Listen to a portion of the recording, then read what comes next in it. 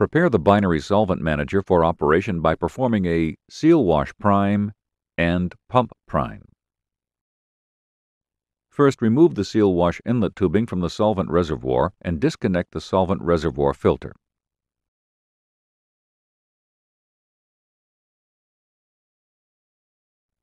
Connect the tubing adapter to the syringe. Fill the syringe with seal wash solution, then connect the syringe assembly to the seal wash tubing.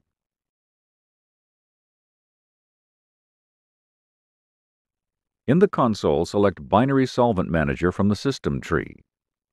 Click Control, Prime Seal Wash, and then click Yes to begin the seal wash priming process. Push on the syringe plunger to push seal wash solvent through the system. When the seal wash solvent is flowing out of the seal wash waste tube, click Control, Prime Seal Wash to stop the priming process. Remove the syringe and adapter. Reconnect the filter. And replace the seal wash inlet tubing into the seal wash solvent reservoir. To prime the binary solvent manager, locate the appropriate solvent vent line. If you are priming solvent B, follow the stainless steel vent line from port 1 on the vent valve, port 4 if priming solvent A, and lift it out of the drip tray. Connect the tubing adapter and tubing to the syringe, and then connect the syringe assembly to the solvent vent line.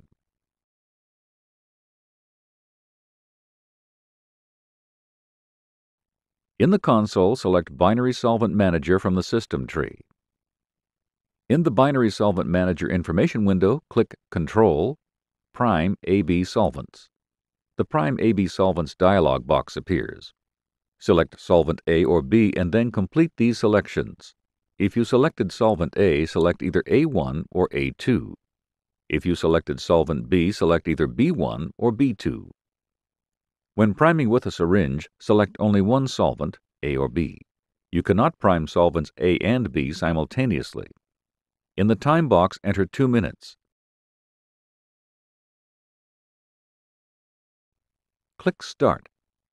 Withdraw the syringe plunger to draw solvent through the solvent path.